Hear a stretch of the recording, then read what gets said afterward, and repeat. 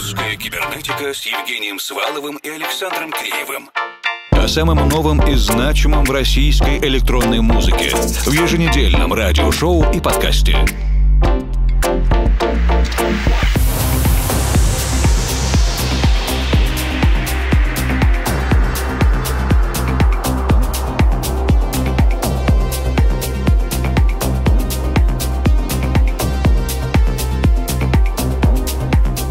Доброй ночи, дорогие друзья. Русская кибернетика продолжается. Это первый апрельский эфир. Евгений Свалов, Формал и Александр Киреев вместе с вами еще 60 минут. Если вы только что к нам присоединились, то прямо сейчас мы слушаем ремикс Дмитрия Молоша на композицию Divine Inside от артистов Revival Agents. Беларусь, Франция и Бразилия сошлись в этом ремиксе.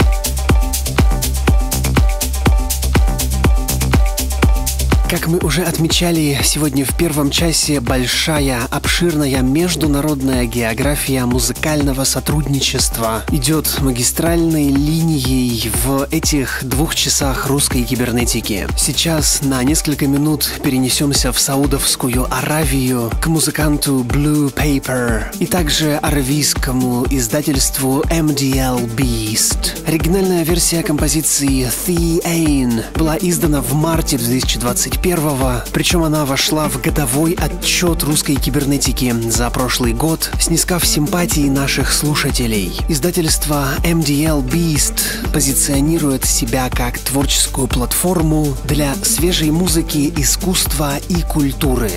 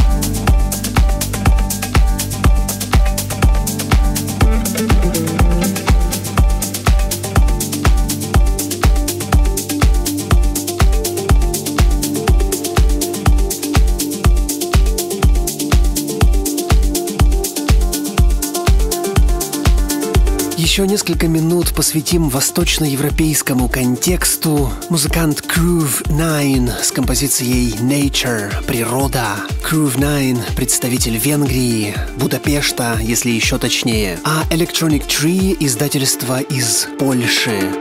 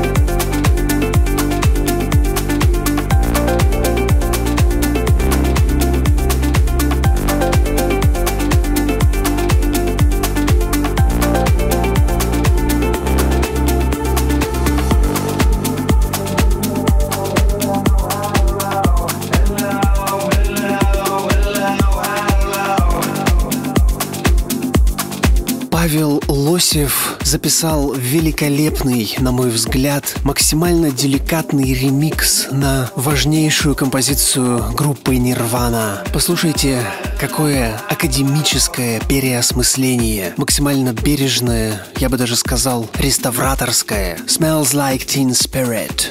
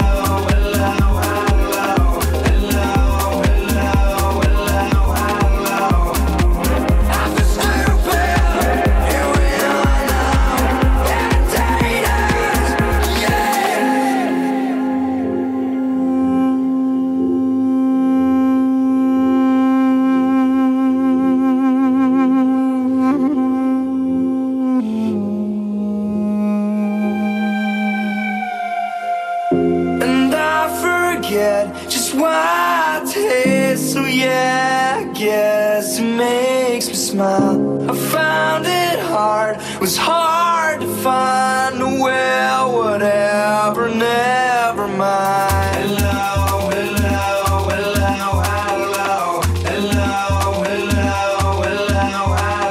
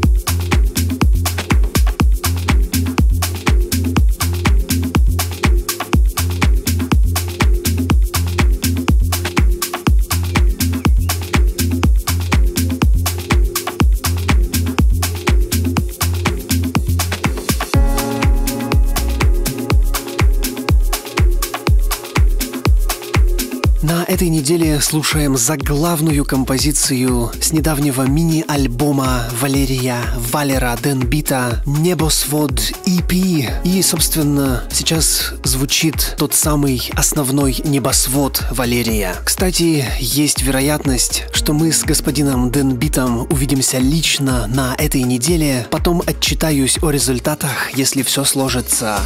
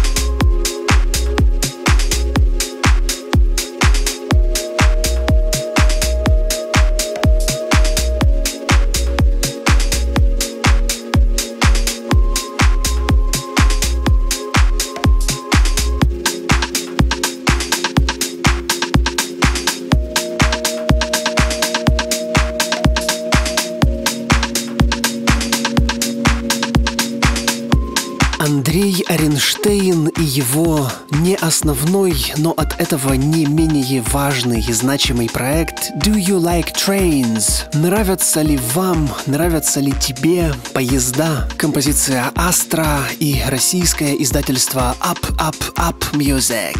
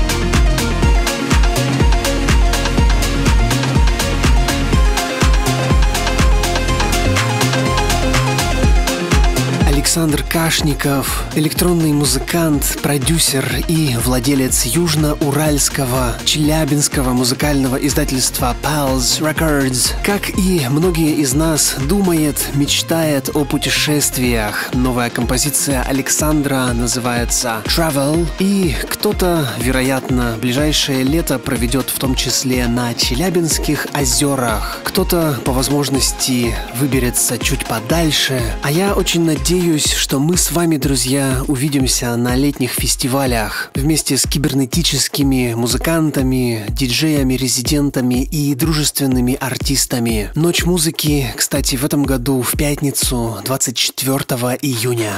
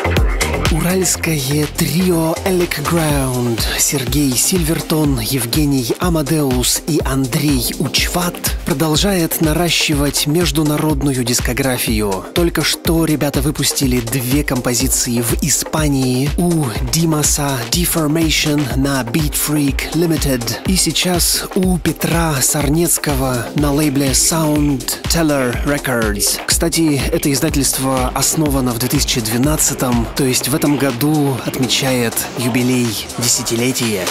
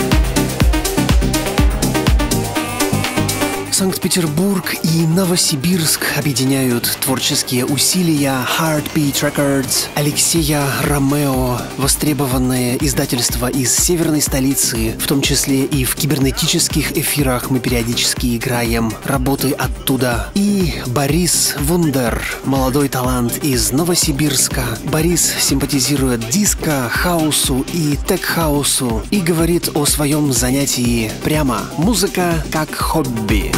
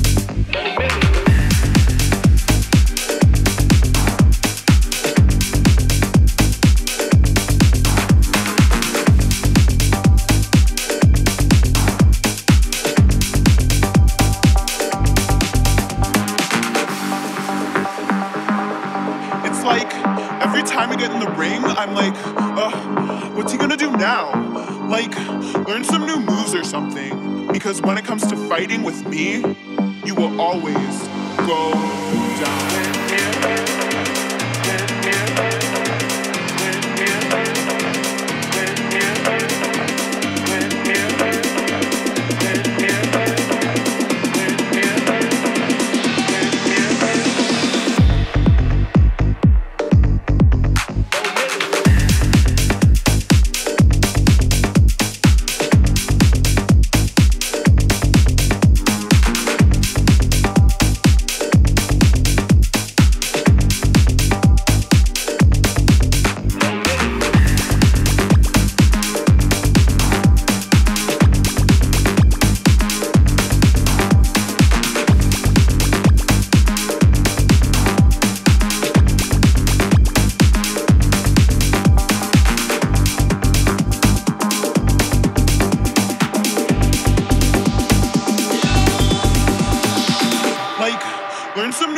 Something, because when it comes to fighting with me, you will always go down.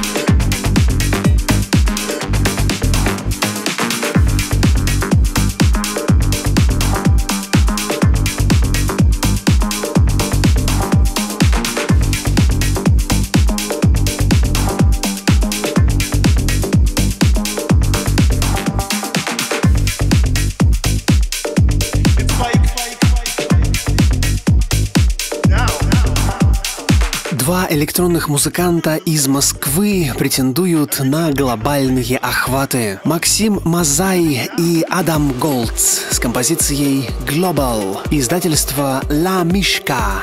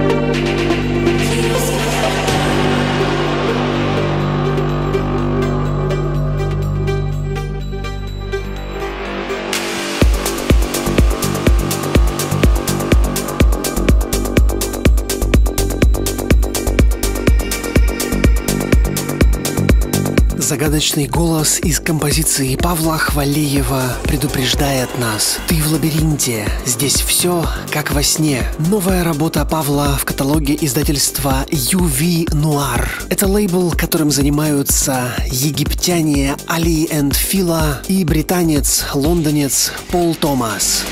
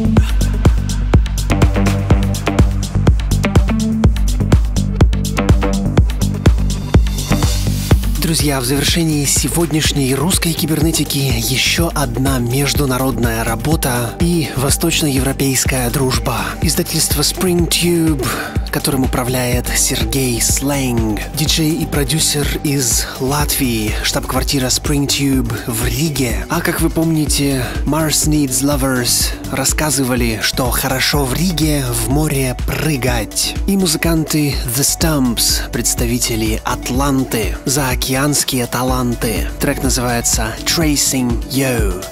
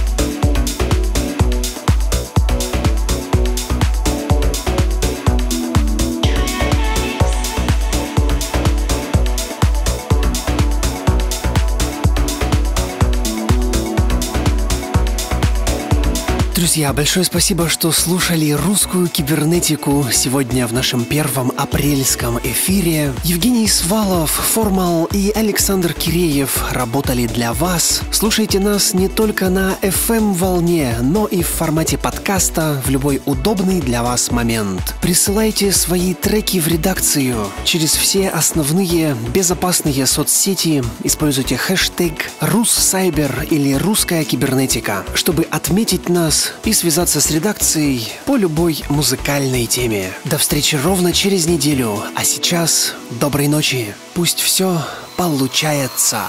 Русская кибернетика с Евгением Сваловым и Александром Киреевым.